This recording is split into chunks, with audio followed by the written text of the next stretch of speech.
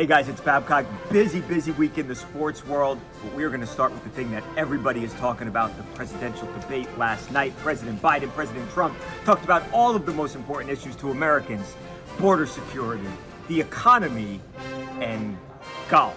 I'm in very good health. I just won 2 club championships, not even senior, 2 regular club championships. To do that, you have to be quite smart, and you have to be able to hit the ball a long way.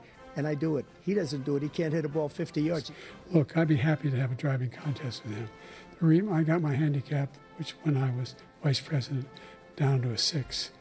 But by the way, I told you before, I'm happy to play golf if you carry your own bag. Think you can do it? So maybe come November 5th, the presidential election isn't settled at the polling place, but instead on a golf course?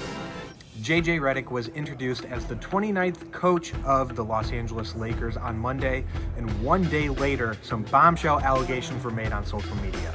Now, a woman named Halima Nash, who is a writer, a speaker, and a former Duke student, says she was called the N-word 1 time in her life, and that happened to be the guy who was introduced as the head coach of the Lakers on Monday. Now, we reached out to JJ's camp, and they said that story is absolutely not true. Now, that allegation will live forever on social media, but from our sources, it just never happened.